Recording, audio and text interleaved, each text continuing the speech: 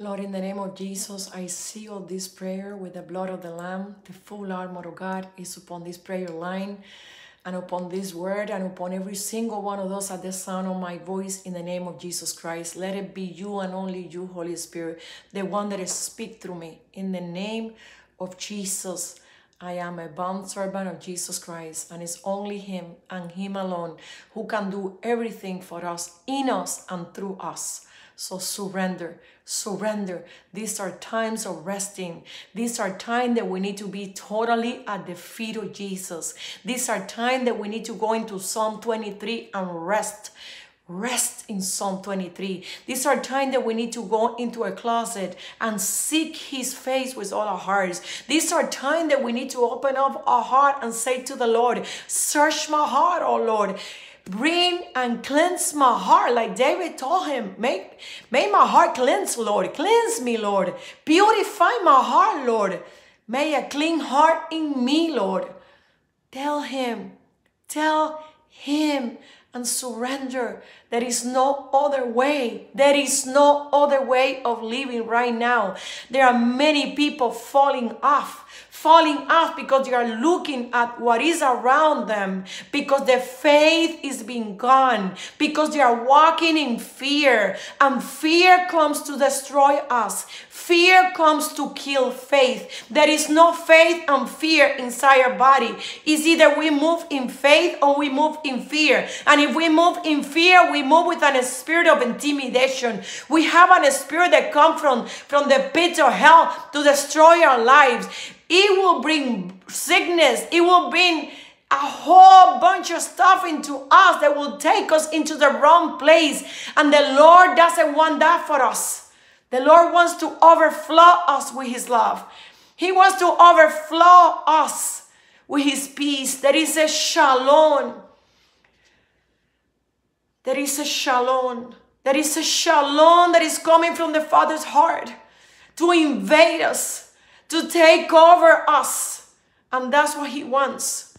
And I declare and I decree in the name of Jesus to the four winds and upon your life, upon your family, upon every situation that you are going through. I declare and I decree shalom, shalom, the peace of God, that peace that surpasses all understanding upon your life, upon your family, upon your children, upon your marriage, upon everything that you do in the name of Jesus. The word that the Lord is giving me for today, it comes from the book of Isaiah. And it's Isaiah 9:6. And listen to this word and meditate in His word. That's what He wants us to do. We need to meditate in His word. And it says, for to us a child is born. To us a son is given. He gave us His only begotten Son as a living sacrifice in that cross of Calvary, to pay a price for you and I. To pay a price for you and I. And He did it. He did it for us. Why did He do it for us? For the love that He has for us. And He says, and the government will be on His shoulders. Where is the government? In His shoulders. And He will be called Wonderful Counselor, Wonderful Counselor, Mighty God, Everlasting Father, Everlasting Father, Everlasting, forever. He's our daddy, He's our Abba, He's our Father. Prince of Peace. He is our peace. Rest in the peace of God. Rest in the shalom, the shalom, the shalom that comes from the Father. He says, all the greatness of His government and peace, there will be no end. There will be no end. So it does not matter what happened up there. When we walk in peace, what is peace? Peace is something that we need to activate. Peace is to walk in the middle of the fire in so much peace inside of us that we will walk through the fire and we will not get burned. Nothing will be able to touch us. It does not matter the intensity of the fire. It does not matter how big the fire is. That fire will not consume us or touch us, because our mind, our body, our thoughts, our life will be totally consumed by the only one, the everlasting Father, a wonderful Counselor, a mighty God. The Prince of Peace will be with us in the midst of the fire. And that is our reality. So my question to you today is, which one, what, who is your reality? What is moving you today?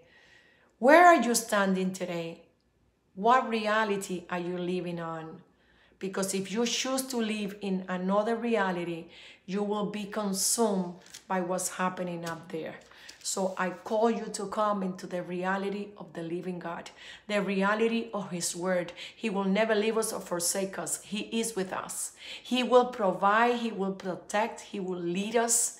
He will cover us under His wings, as Psalm 91 says.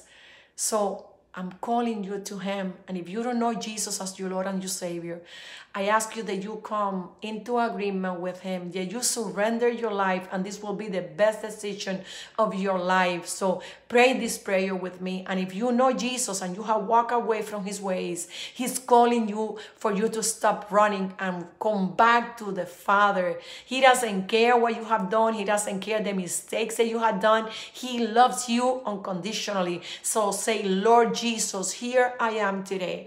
I surrender my life completely to you. I ask you for forgiveness for every sin that I have committed, sins of omission and commission, sins that I have committed with my wrong choices, sin that I have committed with my body language, with my words. Lord, I repent from the bottom of my heart. I know that the Father resurrected you on the third day, and you are seated at the right hand of the Father interceding for my life. Today, I choose to break every covenant with the world, with Satan, with my flesh, with every word that has come out of my lips, cursing my life, Lord, in the name of Jesus.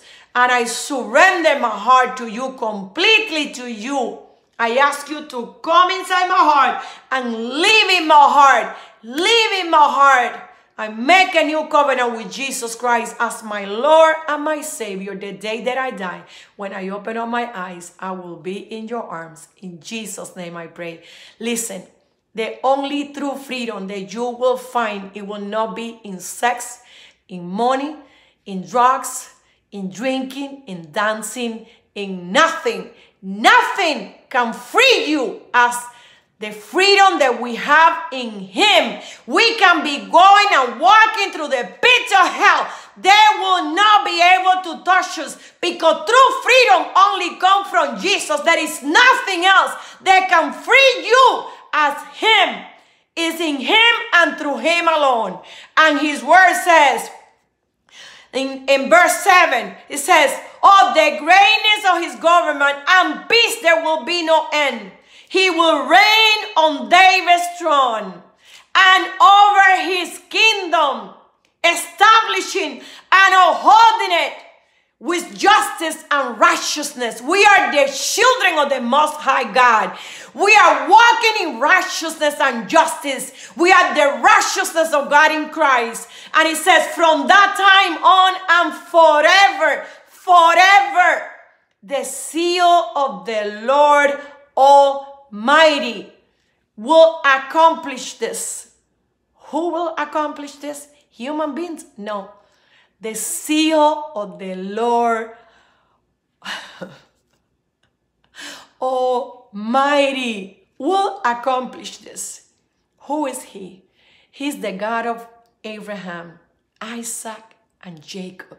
He's the God of the supernatural. He's the God that turns water into wine. He's the God of the multiplications. He's the God of the breakthrough. He's the God that opened up the ocean for His people to break every chain of slavery. He's the same God yesterday, today, and forevermore. He's the God that will come into your life and your situation and will bring you out of the pit of hell into his kingdom of power and righteousness and justice. He's the God of the impossible. He's the God that heals the heart in a way that nothing else will be able to touch you. He's the God of miracles. He's the God that will give you a joy for mourning. He's the God that will take away and uproot out of you every root of rejection, every root of pain, every root of anger, every root of unforgiveness. Every root will be dismantled by his hand. Seek him with all your heart. Seeking with all your heart. These are times of resting in him. These are times that he's calling us to seek his face. These are times that we need to be sacrificing time with him. He wants us to become a living sacrifice for him. Become a carbon full of fire for his kingdom. In the name of Jesus, I bless you. I seal this word with the blood of the Lamb, and I glorify his holy name and him alone. He takes all the glory. I am just an empty vessel. Without him, I will not be able to do this. Believe me, it's only him, through him, with him, and in him that I'm able to be here talking to you today. In Jesus' name I pray. God bless you. God bless you. God bless you. I seal you in the blood of the Lamb. That covenant that breaks all assignments of hell in the name of Jesus. God bless you. God bless you.